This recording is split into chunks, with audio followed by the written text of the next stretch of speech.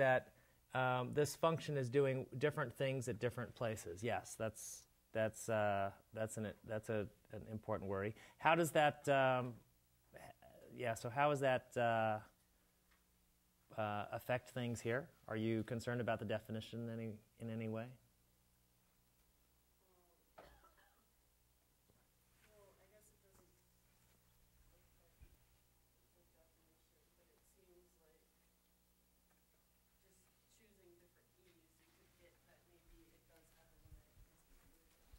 Oh, yeah. So, I mean, maybe we should clarify here that when we say the limit of f of x equals q, we mean implicitly in this space E. So your worry is, oh, maybe if you think about this function as being defined on a larger space, it doesn't have a limit. Yeah. And so this phrase it implicitly means on the domain of the function f. Okay. Okay, excellent. Excellent questions. So here's another example. This is an example where the limit doesn't exist, even though maybe it does exist from one side or the other, right? That's the picture I drew up there. But now you can see, here is P. If I approach P, you might ask yourself, is there a Q for which, if you're close enough to P, then you're close enough to Q? And you can convince yourself from a picture like this that the answer is no. If you think this is Q, you're in trouble, because if I approach from which side, can you see that I won't approach this point Q? From above, right, or from the left, and then these things converge here, but these things converge here. And what you can convince yourself is that there's no Q that works. No Q that will satisfy that definition. Okay, so this thing has no limit at as x goes to P. Happy with that?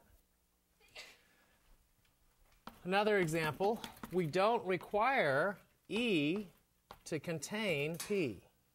So maybe E is this open interval, and maybe P is this endpoint. P does not have to be an E. Have to be in E. It just has to be a limit point of E.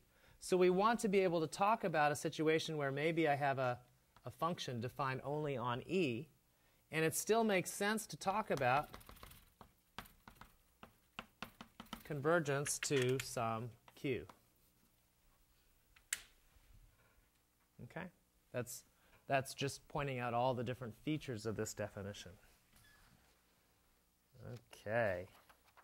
Great. Any questions about this definition? So, if you want to show convergence of a sequence, for every epsilon, you have to find an index. You want to talk about convergence of a function, for every epsilon, you have to find a delta. Right, so your job to show convergence is to find a delta. To show convergence, given epsilon bigger than 0, find a delta. That works. That satisfies the rest of this definition. Okay. Let me come back to something Paul alluded to earlier, is that there's another way you can think about convergence. Here we're thinking about convergence in terms of balls, but we could actually think about convergence in terms of points that are getting closer and closer to P, and their images getting closer and closer to Q.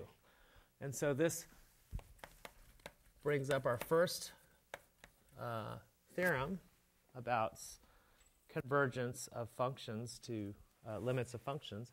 And that is, it's equivalent to think it either way. So I could say the limit as x goes to P of f of x is Q. This is true if and only if this is a sequence version. So this is the sequence characterization.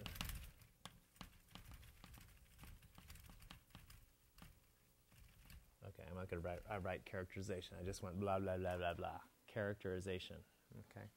Sequence characterization says the following. It says, for all sequences, so it better be true. If this is actually converging, if this limit as f of x is if q as x goes to p, what we're saying is for all sequences that what?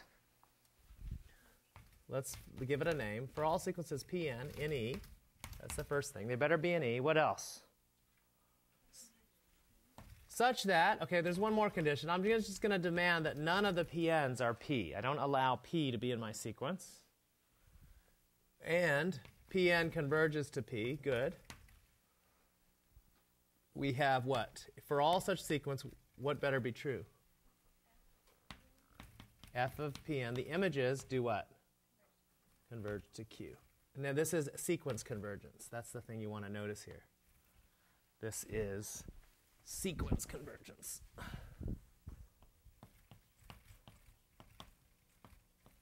Okay? And so now that picture becomes the one that I just drew over here. I guess I'll draw it over here. Here is P. Here is Q. Here's a bunch of points converging to P. It's Pn. And I demand them to be different than P. And their images may be f of Pn converge to Q. That's the picture you should have. Here's a x. Here's the space y. Okay. Everybody happy with that? Let's see why it's true. We can prove this. It's not too bad. How are we going to prove this?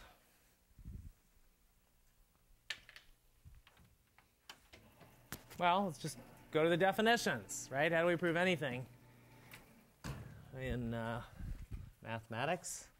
Come back to the definitions. Decide whether or not the thing you're trying to prove satisfies the appropriate definitions. So here we go. Let's go forward. You can do this. Given epsilon, ooh, what am I trying to show? Sequence or convergence of sequences or convergence of functions? Sequences. So I'm going to start with an epsilon bigger than 0.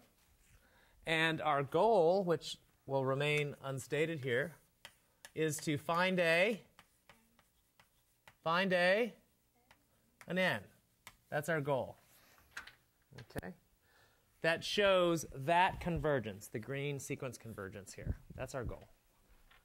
Show me that there's a point in this sequence beyond which these terms are within what? Epsilon. Can you tell me when these points are going to be within epsilon?